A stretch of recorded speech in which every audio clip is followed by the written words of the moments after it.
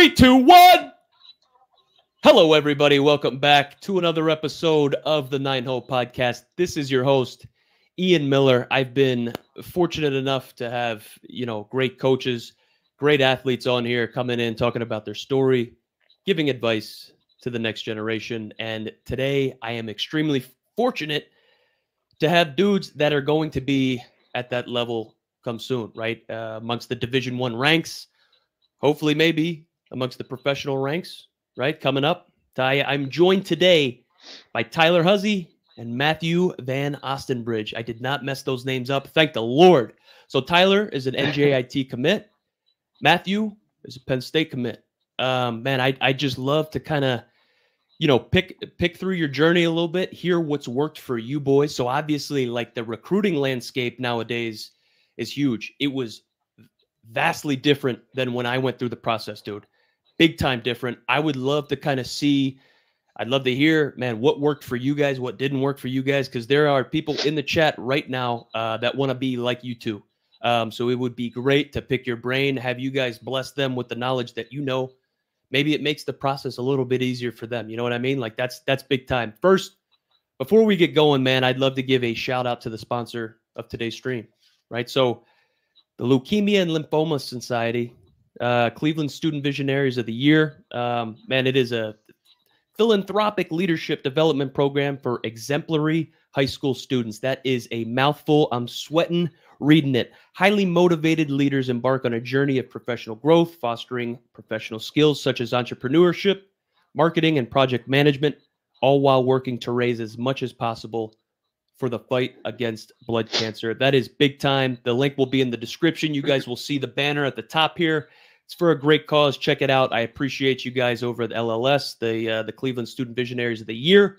Without further ado, let's get into it. Let's talk some baseball here. Let's talk about the journey. So, Tyler, let me ask you first, brother, man. What has been like the overall journey for you? More of a, not a broad question, but like, where are you at right now? Man, the season's about to start up. You are committed to go to NJIT. You're a catcher. Man, what is life like for you right now as you prepare for the season?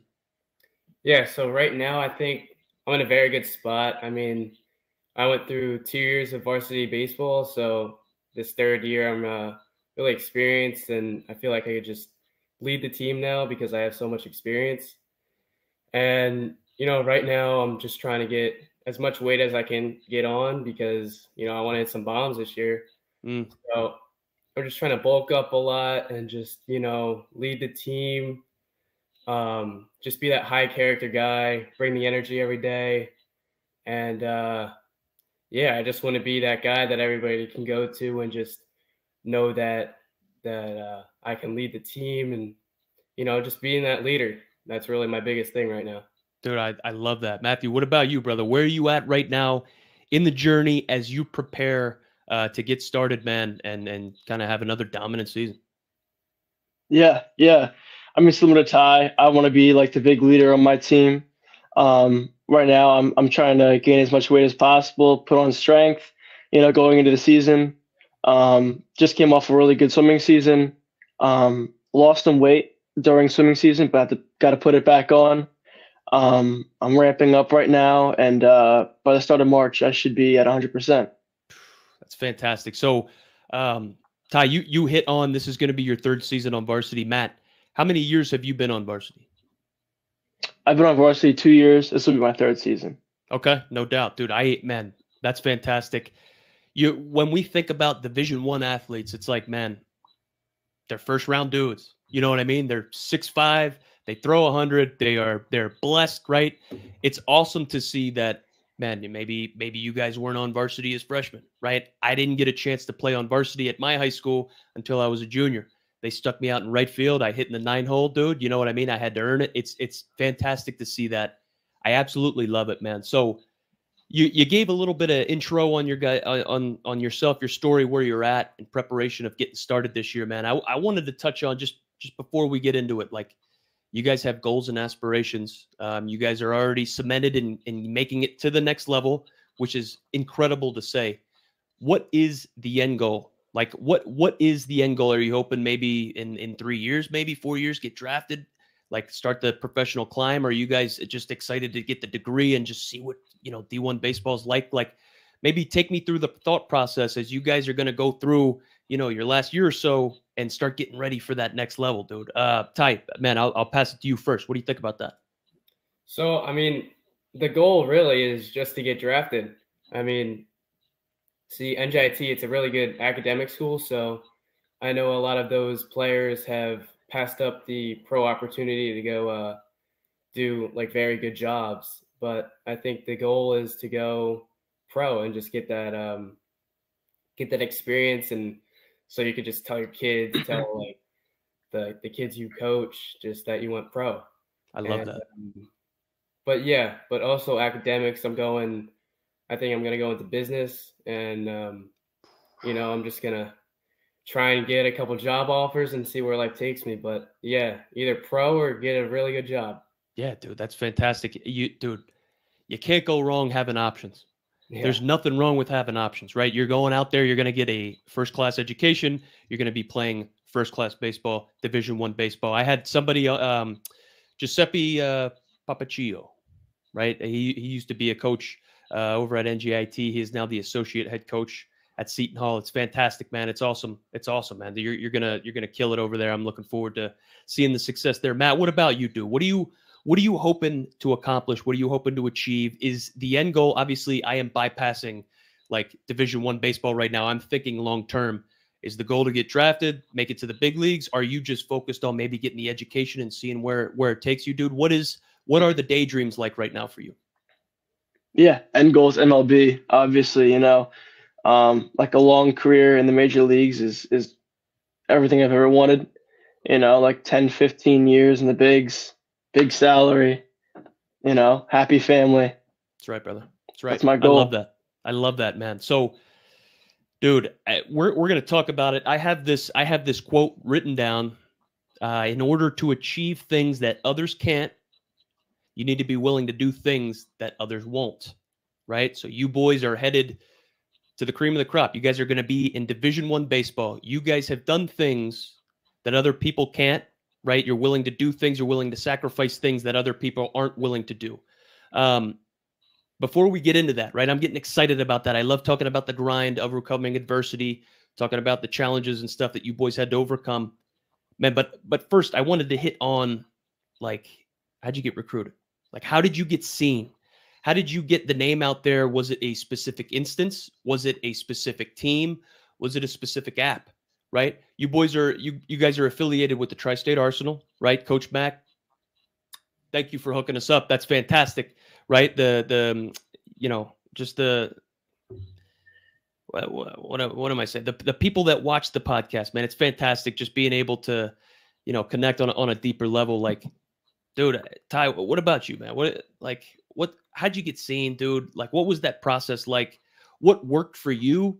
And man, I mean, how could people kind of take stuff from your story and implement it into theirs to benefit themselves? Yeah. All right. So, how I got seen was really Coach Mac. I mean, he knows so much guys, and I gave him video all the time, and he sent it out to colleges. And these college coaches, they start seeing your video and they start liking you more.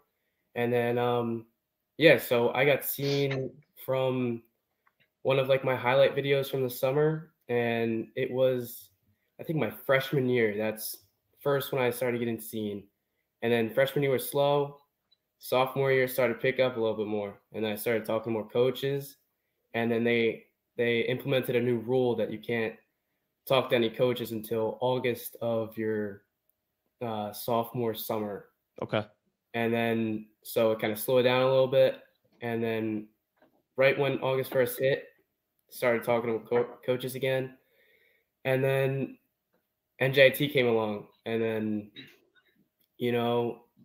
they saw a couple videos. I got on a phone call, and then I just ended up at the prospect camp. And then from there, I just kind of fell in love with the coaches, and yeah, that's really how I got recruited, just videos.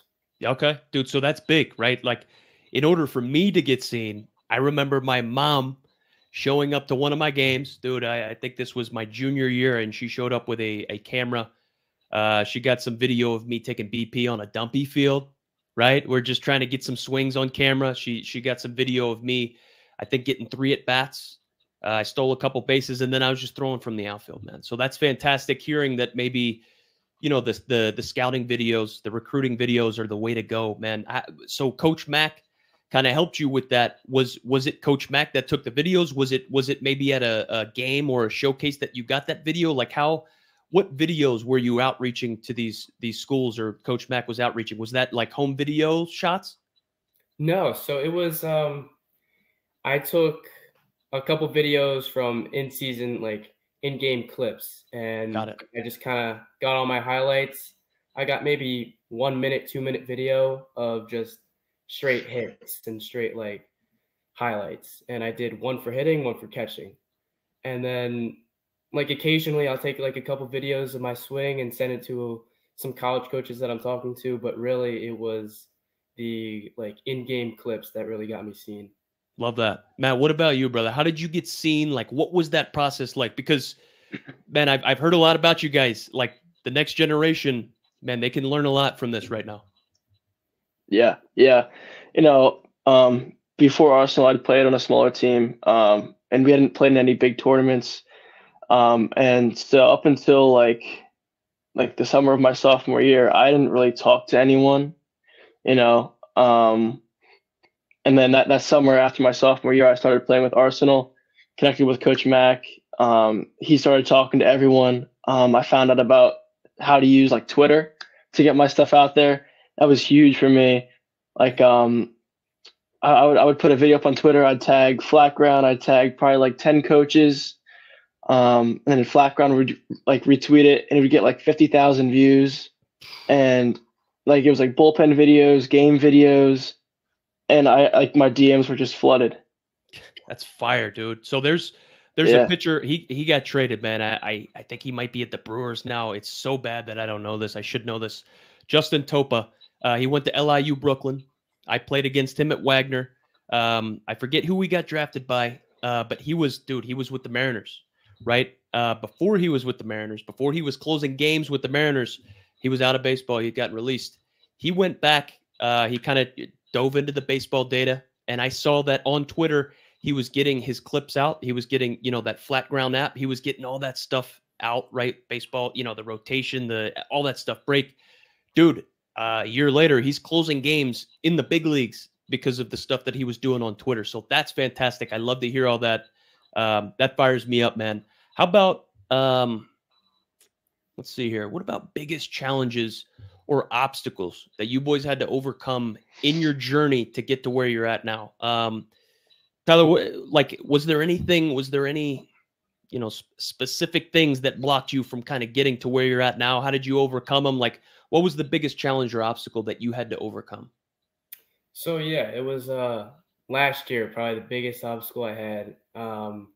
Right before the season, I dislocated my shoulder blade. And throwing shoulder? Yeah, throwing shoulder. It was brutal. And how? I guess I really, we don't know how, but I guess I was working too much. I guess I kind of put too much on myself at once. So I think I just overworked that. And then like right before the season, I was just hurting. And then we get in season, I take like 2 days off, and then it's feeling good. And then I remember I had a good game. I was versing the Gatorade pitcher of the year. He's at Rutgers now. It's his name is like Zach K. I don't know how to pronounce his last name, but okay. I got a hit up the middle against him, and then I go out into the field. My arm was feeling good. I throw a ball, and just pure pain. I felt like a click, and then I felt it go back. So after that, it was kind of brutal, and then I was going to PT a lot. I like left school early and like lunchtime, went to PT, came back, played a game through the pain. And I remember I took another 2 days off, like complete rest, no swinging, no nothing. And then that really helped me. I was wrapping myself before every game, and Yeah, that was like one of the biggest obstacles I overcame. It's big time, dude. That's big time. What about you, Matt? Yeah, I mean, I've never had to deal with any big injuries, and I credit that a lot to doing multiple sports, also swimming. But physically, my biggest obstacle was always putting on weight and gaining strength. And then, like mentally, it was like kind of knowing what path to take because I never had anyone to help guide me through it. Like I didn't like before like I came to Arsenal, I didn't know what to do. I didn't talk to any coaches up till like midway of my sophomore like summer. Dang, dude. So that's big. Okay. You guys both kind of alluded to the fact that, one of the biggest challenges, right? Biggest obstacles, you guys hit on it right now, but also earlier, like you're trying to keep weight on. You're trying to put weight on, obviously, throughout the course of, the whole season, the whole school year, right? Man, it is tough to put weight on, especially when you're growing, right? Especially when the body is growing, man, you're getting bigger, right? You're maturing, you're filling out. What is the workouts like with you guys right now? Man, for me, I wasn't 100% sure if I should have been kind of working out, right? When I was in high school, dude, I was a pipsqueak. I was a little skinny guy. Dude, I was tiny, man. So any type of workouts that I did, it was really more like body weight stuff. Dude, I couldn't put up any type of weight. Matt, I know you're a swimmer, so like that strengthens the shoulders, dude. That strengthens everything. Ty, what are you doing, working out wise? Is that something that you've been incorporating kind of throughout your high school career? Like, when did you start working out? And how often do you get after it? Yeah, so I think I started lifting weights my freshman year. Okay. So I started doing that, and it wasn't really intense my freshman year, but I was still doing it. And then that was just like with dumbbells and stuff. But then last year I started picking up like the heavy weights, and now I'm doing this like baseball based workout. It's 5 days a week. And then the sixth day I usually do like a full body day or like a recovery day.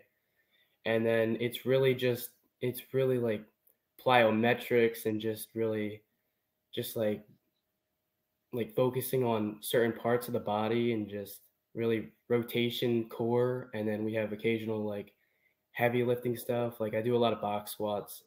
I do a lot of lunges, and I'm not really a big like benching guy or like really squatting guy, but I usually try to do like dumbbell bench or just a lot of like band work and all that. Love it. Matt, what about you, brother?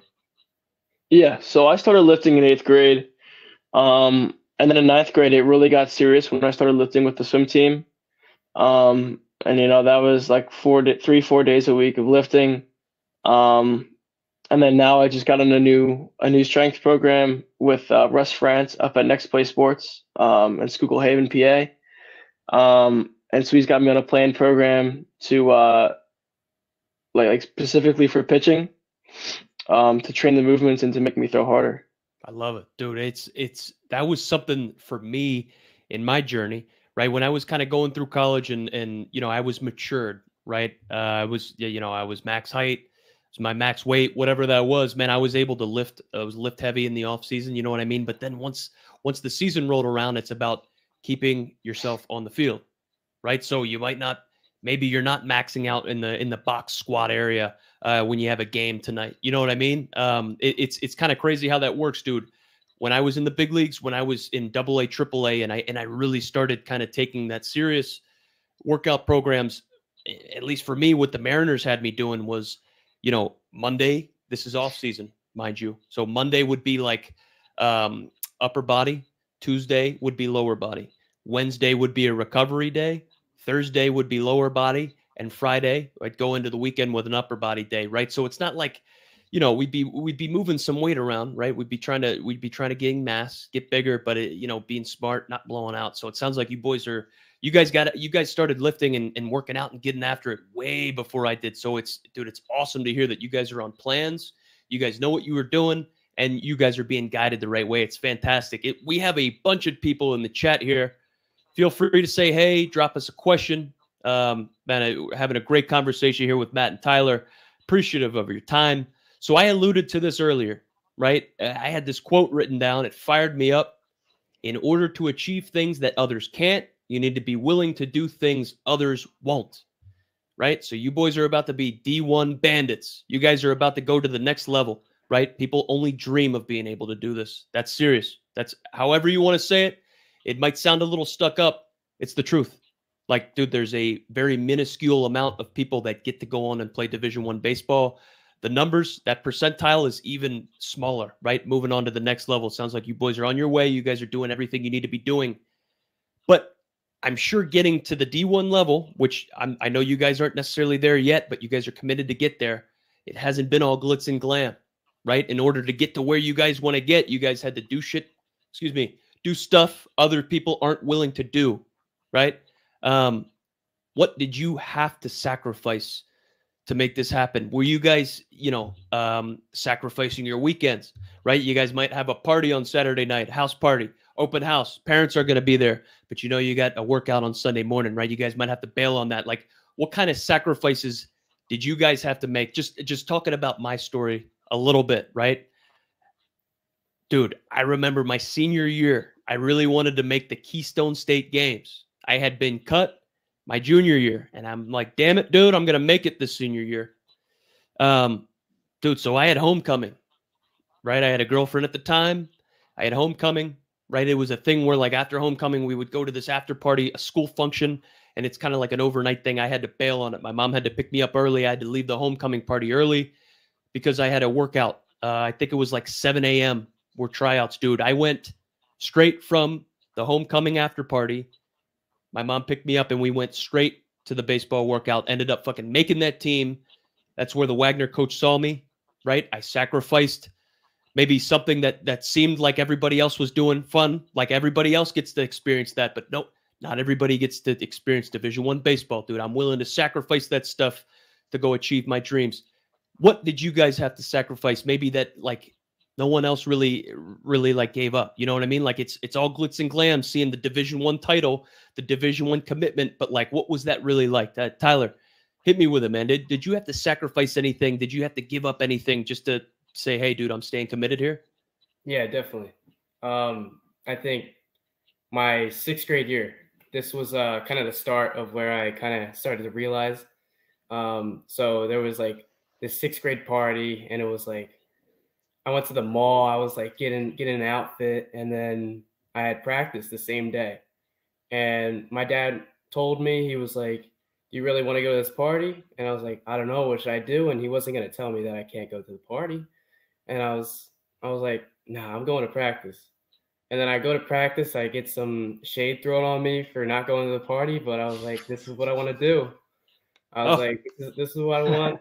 I want baseball." And that's kind of where I started realizing that I got to separate myself from people who support me and people who just want to bring me down and kind of just do what they do. So, dude, yeah. Yes, I love it. So, like, thinking about that, separating yourself, the dudes that are throwing shade at you, are they in the position that you're in? No. Love that. Love that. Absolutely love that. Matt, what about you, brother? What did you have to sacrifice to get to where you're at right now? Yeah, I mean, there's a lot of time with friends, like parties, stuff like that, like things I've been invited to. I don't have like a specific time that I was invited to something that I had to not go to it. But there was just a lot of things I had to say no to, because of baseball, Yeah. but it paid off. Dude, that's fantastic. Like, dude, the hard work and the sacrifice always pays off. I saw something, I think I posted it on my Instagram, like my personal Instagram, a story about Kevin Garnett, talking about basketball, like just saying, dude, the hard work always pays off. It might not pay off right now when you want it to, but like when you least expect it, dude, you're going to be able to rely on that hard work and just like knowing the stuff that you guys are sacrificing and doing and getting after is just going to set you guys up. You know what I mean? Like, where does the confidence come from? Where does confidence comes from? It comes from the hard work that you put in behind the scenes, right? That's how I was able to kind of like remain confident through slumps, right? Through bad times. It's like, dude, I freaking grinded to get to this point, right? So it's awesome to be able to like fall back on that hard work. You know what I mean? Not become complacent, dude. That's awesome, right? If you become complacent, you die, right? Adapt or die. That's what it is. So let me touch on some individual development and skill set questions. Tyler, I'm gonna hit you with something first.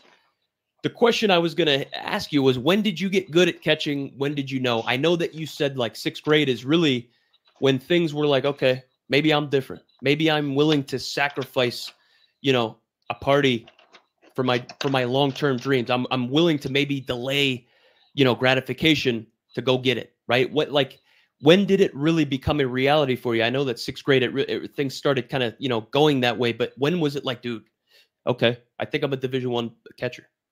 Yeah. So my middle school years, it was kind of rough catching. At times I was like, man, maybe I'm just a second baseman, or maybe just I'm an infielder, because my 8th grade year, I didn't get the starting job at catcher. So they stuck me in left field. Never played left field in my life. And yeah, I was like, man, maybe it's not it. And then I get to my freshman year, and then I started like focusing more on catching, and I was like, yeah, I'm going to do it.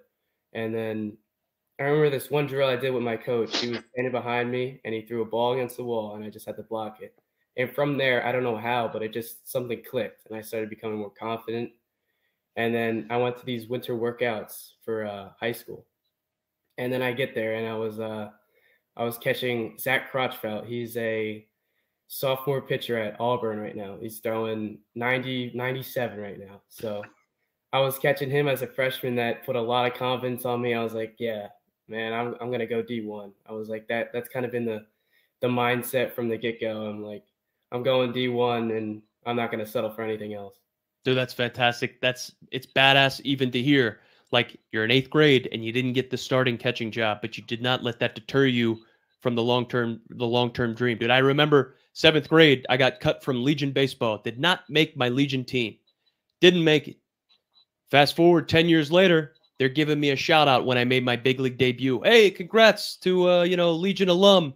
I'm like, hey, you guys cut me. I made sure I said that, man. That's fantastic. I think that's big time to relay that message, dude. That's awesome. Not giving up, dude. Being persistent, in that pursuit of the dream. It's fantastic. Matt, what about you, dude? When was it just like, yo, I'm a Division I caliber pitcher?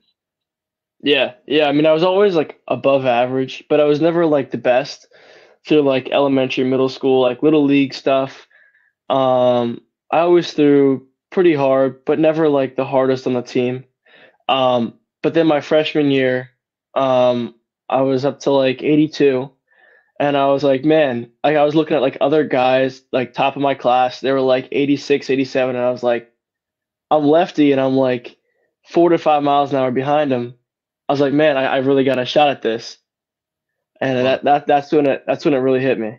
I love it. So we got a question here in the chat. Playing at the Division I level is really hard. What made these guys want to choose the more difficult path? So you guys know that there are going to be trials and tribulations as you grind towards this long-term goal, right? You guys are going to dominate the Division I level. You guys are going to go get drafted. You're going to get a great education. You're going to make it to the big leagues. You guys are going to play 10 to 15 years in the show, make a bunch of money, retire happy, healthy, have a great family. But you guys know that this is going to be a difficult path. Like, what made you guys choose this difficult path? Ty, let me hit you with that first. Yeah, so it's my love for the game. I want to play this game as long as I can, and there's nothing stopping me from giving this sport up. And taking the harder path, it's the right thing to do, because I love this game so much, and I can never imagine stop playing it. I'm just scared of the day that I can't put a baseball jersey on again. Dude, that makes a ton of sense. Matt, what about you, dude? Yeah. I mean, I love the game just as much as Ty, and it's really like the end vision. It's the long run. Like, other people might win it up front, they might have more fun in their 20s, but like when I retire with millions of dollars, come on, I'm on top. That's right, baby. That's right, dude. That's right. Matt, so where you're at right now, right? You're a dominant left-handed pitcher. You touched on, I will hit on, the multiple sport thing here coming up soon with the swimming. Obviously, that is big time. I had Randy Johnson on this podcast a couple months ago, and he was preaching, play multiple sports, play multiple sports. That's going to help you develop, certain muscles and skill sets maybe that you've never been able to do on the baseball field, right? If you're swimming, dude, you're going to work out muscles and gain strength in certain spots maybe that you won't just playing baseball, right? If you're playing basketball, you might have a certain, develop balance and anything like that, right? Randy kind of alluded to that, touched on it. Like, I absolutely love it. Matt, what is the long toss, program like? Are you long tossing? Is that something that you kind of incorporate to your routine? Yeah, I long toss all the time, and like what swimming really did for me was it trained the decelerators, like in my lats and on the back of my shoulder, which is why I've been injury free. And like a lot of guys, they get to high velocities, but they can't slow their arms down after the pitch, and their decelerators take a big toll. Um, and so that's how I've been able to keep healthy velocity. In season, I long toss every day, plyos, arm care, bands, all that stuff.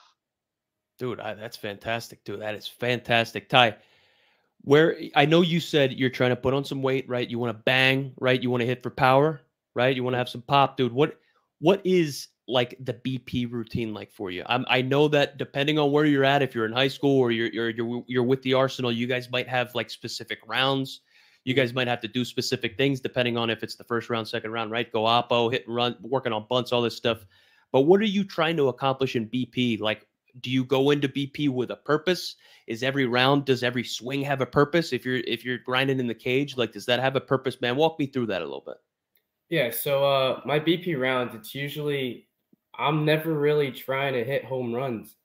I like to stay gap to gap, and usually in my BP rounds, I go oppo. I go middle to oppo because really that's what I'm really trying to work on, and because I know my hands are quick enough to get that inside pitch, so I never really have to work on that inside pitch. So I'm trying to let the ball travel, let it get deep, and hit it opposite way because that's just how I'm gonna separate myself from good hitters and great hitters. That's right, dude. That's right, dude. I always heard this, man. I always heard this. This was always preached to me throughout my career, right? I was a little speed guy, right? I made it to the big leagues as a defensive replacement and as a pinch runner. I was a dude that could just fly, right? I could go catch a baseball, but I had to learn how to hit, right? That's fantastic. Ty, is that kind of the approach? Is that the approach in game, right? I of course I just skipped this, getting excited about my story, right? I'm being selfish, but I always heard, dude, anybody can hit BP home runs, right? So it's cool to hear that you have a purpose on every swing, every round. Is that kind of the same, the same thought process when you're in the heat of battle in game? Oh yeah. So what I really do to my mind, I really say, I just repeat it middle, middle, middle. And then I'm just trying to stay up the middle. And, if I get jumpy, I'm always going to lunge and I'm going to pull the ball. I never really want to do that. So I just say middle, middle, middle, and then try to hit the opposite way. Dude, I love it. I love it. So coming up through the Mariners system, I got to just maybe two more questions for you guys, man. Again, I'm extremely appreciative of your time. It's awesome to have you guys here talking about, your stories. It's awesome. Got, question or two in the chat. It's absolutely fantastic. It's awesome, dude. It's awesome. So I got something else here. We got another question. You said that these players had multiple offers from great programs. Ooh, what made them decide on the school they committed to? Dude, that is a fantastic question. Yeah. What made you go to NJIT, Ty? Like, was that maybe close to home? Was that a specific like program coach related thing? Like what made you go there? Yeah, so NJIT, it's in my state, New Jersey. And really what made me go there is just the coaching staff. The coaching staff, it just they kind of just like made me feel like home. And I just love what they play for. I just love how they play. They play to win. They have this saying, it's like, they don't care how they win, they just want to win. And that's what I want to do. I just want to win. And also the campus is great. The education is great. And really, when I got on campus, I was taught to you'll just know if there's a click, there's a click. And when I got on campus, there was that click, and then I just I pulled the trigger and I went with NJIT. Matt, what about you, brother? So I know Coach Gambino's over there right now. He was at Boston College, I believe, dude. So I am familiar with Coach Gambino. Got to talking to him a little bit throughout my pro career. Kind of stayed in touch with him. It's fantastic, to hear that you're going there, man. What made you decide to go the Penn State route? Yeah, so I was originally committed to Kent State, and then I love the place, love the coaches, love the program, but I decided I wanted to be closer to home, so I decommitted. I got in front of the Penn State staff. They gave me an offer. I went on my official visit there. Absolutely loved the place. And, it felt like home. It's awesome. It's a place I've always wanted to go to. For sure, dude. That's awesome. I remember, Ty. Traveling out to NJIT. Right, I was playing Wagner baseball. I remember seeing, the stadium. It's fantastic. I also remember getting my ass kicked playing you guys. So that's awesome that you guys are going. You guys are going to be in top-notch spots, man. Awesome to hear. So, Matt, I wanted to touch on the swimming thing, right? 2 more questions for you guys. I wanted to touch on the swimming thing. Ty, have you dabbled in other sports, man? Have you maybe developed, skill sets from other sports? Oh yeah. So I was a big hockey guy. Yeah, I played hockey for most of my childhood, and it really developed my speed and my legs. That they just became huge from just skating every day. And I loved hockey, but I had to give it up for baseball. For sure. And Matt, what has the swimming done, right, for your career? We kind of alluded to it earlier, right? It's great for the shoulders, man. It's great for, I'm sure, muscle groups maybe that aren't being strengthened or utilized right on the baseball field. Like I said, Randy Johnson came on here, fellow left-handed pitcher, said, dude, please play multiple sports when you're a young athlete. What do you think that it's done for you? Yeah. I mean, it developed my full body, like arms, legs. There's no stress on the joints when you swim. I mean, there's like no risk for injury pretty much. But other than physical, it also trained like mental stuff, like discipline, because it's very rigorous, and it can be very tough mentally. When every day, like for 2-3 hours, you're looking at a black line on the bottom of the pool while you're struggling for oxygen, Dude, yeah. Wait, now, hey, you put it like that, dude. Oh, yeah. My goodness. Yeah, you're struggling for oxygen. Yeah, dude. What? That's sick. The discipline's awesome. The mental side of things is awesome. That's kind of how I got acclimated, in the sports podcast world, man. Just talking about that stuff. Got another question in the chat here. What is the favorite MLB team? Right? So anyone in particular that you guys hope to get drafted by? Let's say the stars align. The stars align. You guys are both first rounders in let's say 4 years, right? You guys get drafted out of your junior year. You guys are both first rounders. Where are you going, Ty? I'm going with the Philadelphia Phillies. Yeah. Love it. Love that. Dude, what about you, Matt? I've always been a big Dodgers fan. Dude, can't go wrong. Cannot go wrong. Yeah. I absolutely love it, dude. Those are big name teams. I got the Phillies winning it this year. I think the Phillies are going to win it this year. Obviously, the Dodgers have made a huge splash. Dude, I'm reading, not to get too far into the weeds here, but dude, I was reading that the Phillies actually made a bigger, better offer to Yamamoto, right? That pitcher that's just absolutely nasty, right? But he wanted to join the ranks of Shohei Ohtani and everything. Dude, that would have been nuts. Kyle Schwarber, good ex-teammate, big fan of him, dude. Trey Turner, all those guys, man. Big fans of them, man. That's awesome. Last question I got for you guys, man. This is the 9-hole podcast, right? So, dude, I was fortunate enough to make it to the big leagues in the 9-hole. Like, I was a grinder. I was a walk-on, right? On when I was hot, I was fortunate enough to be in the leadoff spot, but I was always a grinder, right? I was always kind of the bottom of the barrel, bottom of the order type dude. When you guys have 2 different perspectives, right? Because we got a catcher and we got a pitcher here, right? Ty, I would love to get your take on this first. When you think about the 9-hole, man, what kind of characteristics come to mind with a good 9-hole hitter, dude? So let's say you are a stud now. You guys are big fish in a small pond, right? You guys are going to go to NJIT and Penn State, and you guys are going to be big fish in a big pond, right? So maybe Ty, you're starting out in the 9-hole. Right, Matt, maybe you're not necessarily in the role your freshman year that you're hoping to be, so you're going to have to grind from the 9-hole on the pitching side of things. Ty, what do you got when you think about a 9-hole hitter? What kind of characteristics and traits does a fantastic 9-hole hitter need to possess? Yeah, so 9-hole, I usually always think of it as the anchor of the lineup. I think that's like one of the biggest pieces of the lineup. So what I think is you got to be fast. I think you got to be consistent, and you just got to be gritty.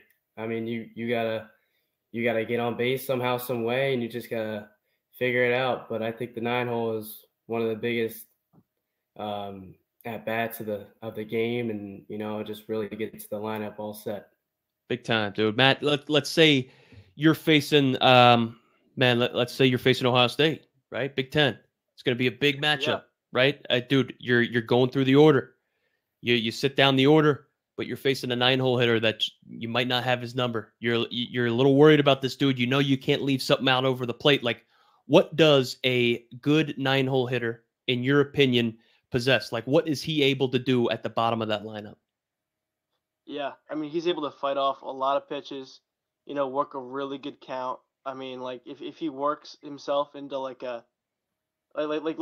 say I start off slider middle, he takes it, fastball away, he chases it, and then I get a little fancy, and he works himself in like a 3-2 count, fouls off pitches, and then gets like walked or gets like a little like flare over the shortstop's head. That's a good 9-hole. Love it, dude. I love it. Not an easy out grinder, man. That's fantastic. True grit. And it's even more fantastic because I associate that 9-hole mentality, that grittiness, that grinder type mentality with Northeast baseball players, man. Think about it. You boys are practicing probably inside right now. I'm not sure what the weather's like where you guys are at, but I know what it's like over here, and it is fucking cold, right? So I always associate like Northeast baseball players with grinders, right? Being able to do stuff maybe that other dudes on the West Coast or down south didn't have to do. Right. So it's even more cool to see where you guys are at, what you guys have accomplished. Tyler Huzzy and Matthew VanOstenbridge, I can't thank you guys enough for your time. Man, thank you guys so much for being here. And I look forward to seeing the continued success with you guys. Man, any final comments you guys would like to end with, man? Yeah, just one to the younger athletes. So one thing that I really succeeded on and I overcame was just playing nervous and playing like kind of timid. And what I really did, I was just starting to play for fun and just to have fun, and just baseball is a game, and baseball isn't your whole life. So what I just thought is you just got to play for fun. You got to play for yourself and just take all the pressure off, because at the end of the day, it's just a game. Dude, that's fire. That's fire. So I just posted something on our social media, dude. Had the editing team put something together, and we just posted something on social media about Justin Steele, who a friend of the podcast, ex-teammate of mine, MLB All-Star, starting pitcher for the Cubs, lefty, just like you, Matt, talking about being able to decompress and kind of not associate, his off the field life with his performance on the field, right? He's more than just a baseball player. When he leaves the field, whether he went 0 for 4 or he couldn't get out of the first inning, right? He goes home, he sees his family, plays video games, he decompresses, right? He collects cards, he's whatever he does, right? That's awesome, dude. That's fantastic advice right there, Ty. Matt, any closing statements, dude? Yeah. Something a coach told me when I was younger was always play with a smile on your face. Like, always make sure you're happy when you're playing baseball. It's always a good day when you're playing baseball. Amen. And have fun. Dude, that's fantastic. You never know when the last time you guys are going to have a jersey on, right? So cherish it every day. I don't have a jersey on anymore, and I would jerseys up here on the wall, but I would kill to be able to throw that thing back on, right, and get after it. Boys, I appreciate your time. Thank you so much for being here. Thank you, everybody, for tuning in. This is the 9 Hope Podcast. Thank you so much. Catch you guys next time. Take care, fellas. Thank you. See you later. Thank you.